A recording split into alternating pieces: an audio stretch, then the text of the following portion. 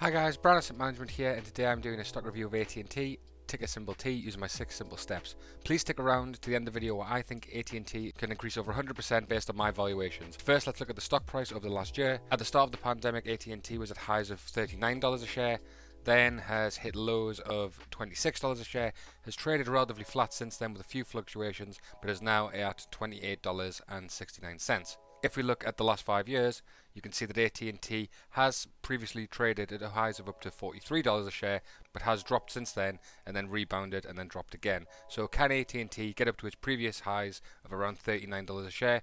Let's find out today. Firstly, the market cap of AT&T is $203.4 billion. Now let's look at my 6 simple steps. The first step is P ratio less than 20. The current P of AT&T is minus 37. That is a fail as they're not profitable at the minute.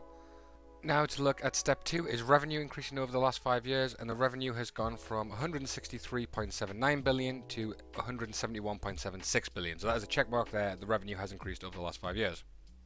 Step 2 is profit increasing over the last 5 years, and as we saw before in the P ratio being negative, we know the profit is in the negative. So the profit has gone from $13.33 billion to minus $3.82 billion. That is a fail there as the profit has not increased.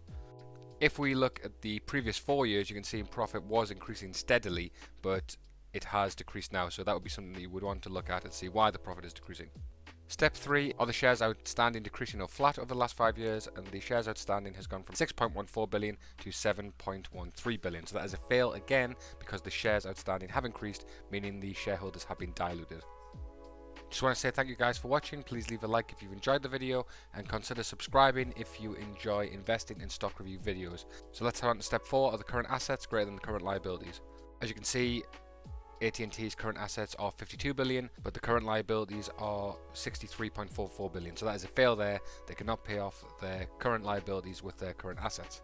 So things aren't looking too good for AT&T here, but when we're looking at step 6, which is free cash flow increasing over the last 5 years, this is where things start to look a lot better. The free cash flow of AT&T has increased from $17.82 billion to $27.45 billion. So that's a massive checkmark there. The free cash flow has massively increased over the last 5 years. Looking at the last 4 years as well, you can see it's been a steady increase with it peaking at the year prior with $17 billion again, $22 and $29 billion in free cash flow. So if we take that as an average, the average free cash flow over the last 5 years is $28 billion, which gives us a price to average free cash flow at around $7.18 billion, or a price to current free cash flow at 7.5. This is massive, as normally we're looking for values at around times 20. So that's a massive check mark for AT&T there. Their price to average free cash flow is around 7. Now, one of everyone's favourite parts of AT&T is the dividend. It has a massive 7.3% dividend yield. The annual dividend is $2.8 a share, and the next dividend amount is 50 cents a share.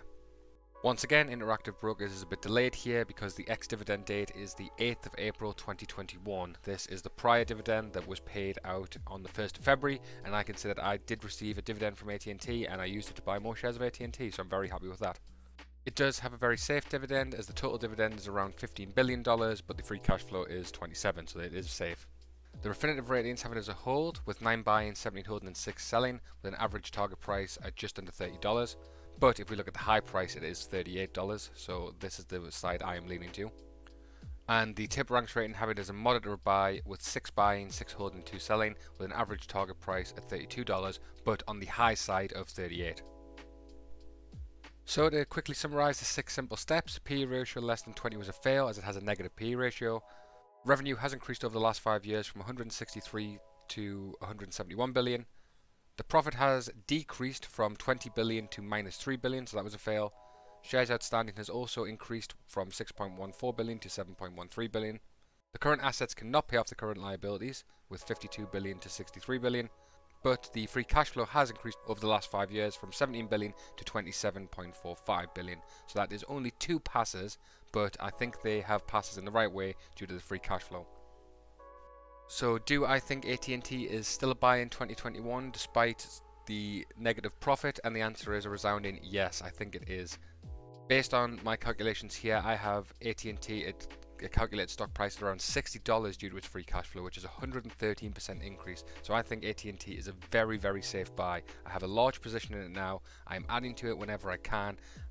AT&T always has resistance at this current price. It has not gone up below its current rate since 2003. It's been holding since then. It's been steadily increasing. The dividend's massive. It's a safe stock. I think it has a lot of potential growth with 5G, and I think this is a staple in any portfolio. I've reviewed quite a few companies so far, and none of them come close to the price to free cash flow of AT&T. Normally they're over 20. I think the lowest was Walmart at about 20, so to get AT&T at only 7 times free cash flow is a great purchase. Right guys, I want to thank you all for watching. Please leave a comment on your thoughts below, and consider subscribing if you enjoy investing in stock review videos, and I'll see you guys next time.